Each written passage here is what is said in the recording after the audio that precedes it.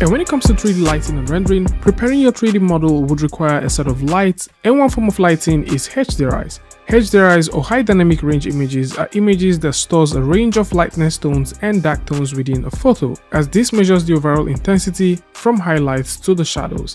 And for 3D rendering, these HDRI images are wrapped into a spherical shape, which can be used as a source of light for rendering the 3D model. And making HDRIs in most cases require a set of skills, which can come at a cost. And of course, in recent times, we've seen Nvidia push the idea of Canvas 360, which is a tool that uses Nvidia Gangan technology to convert doodles to 360 high dynamic range images that can be used in other 3D tools for rendering. And as we anticipate the announcement of this, a wonderful tool is already around the corner, which makes creating HDRIs super easy.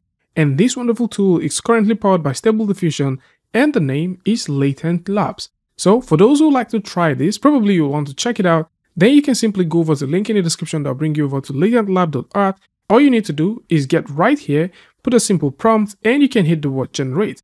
And because this is being powered by Stable Diffusion, this just simply takes a couple of seconds and generates something for you. So at this point, if we just go around, you can see what we have right here, and this is looking really cool. Now, there's also something you would notice. There's a bit of a clipping that you find here. And because this is currently in its 0.0.3 alpha, I guess over time this will be improved and it might look pretty nice. So you can search for stuff. So we can actually search for things like clouds. So let's just go ahead and type in the word clouds, just simple clouds, and see what it generates. So at this point, you can either choose to play with a Stable Diffusion 1.5, or you can switch these to 2.1. Now, depending on what you're trying to get, this is going to get you something. So we do have that with 1.5. Let's see what we can get with the 2.1. And maybe you're just sort of thinking, can I create a HDRI based off a particular topic or based off a particular prompt? Now you sure can. So this looks pretty interesting, but we need something better. So let's hit on generate one more time and see what this comes up with. So once you get the results you're looking for, what you can do is preview this, and if you're comfortable, you can hit the download image. Now, this is going to download a PNG file. So once you download this, the file dimension that you get with this is 1024 by 512. Now, for most of your project, this is definitely going to look pretty small. So if you would like to upscale this, you can actually take the PNG file and stick it up right here within the Big PNG. So Big PNG is a free platform which uses AI to enlarge your images. And of course, you can simply do that. So I'm just going to grab that and plug this right in.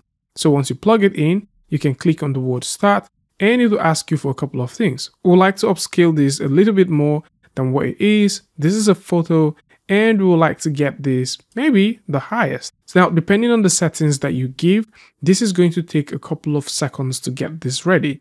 And once this is ready, you can now fire up Blender and start playing with it. Now, before we get into Blender, you'd notice that we have two of these right here. So I can simply select this, go over to the view section, and we can turn on the detail panel. You can see what we have here with the original one is 1024 by 512, and the upscaled one, we have like 4K by 2K. So it's just, something to keep in mind. Now, if you would like to use this in Blender, it is pretty easy. So what we can do is to make sure that we have this subdivided. I'm going to set this to auto smooth. So we can have that. Actually, let's subdivide this a bit more. And now that we have this subdivided, I can simply click, drag out all the way there, and we can go over to our shader editor. And from the shader editor, we can switch this to world. Now we would like to use this to drive the environment. So how to do that is to go over to add, go all the way down here to texture, and throw in the environment texture. Now within the environment texture, we'll take the color, connect the color to surface, and we can click on open and load the HDRI. If we switch over to cycles, let's take a look at what we have here. So if we switch over to cycles and then we roll that, we would notice that we have this at this point. So depending on what you're looking for, you can now use this and drive several objects. So it also makes sense to note that there are several places where you can download free HDRIs. And this is for those who are thinking about getting pretty decent HDRIs that they can work with. So we've mentioned Production Create. You can also find some interesting HDRI from HDRI Maps. The folks at Light Maps have also released a couple of these. Matte Paint has also released a couple. And there is also some location textual HDR maps that you can get. And in terms of add-ons, there is also a few Blender add-ons and also asset packs that offers HDRIs that you can work with.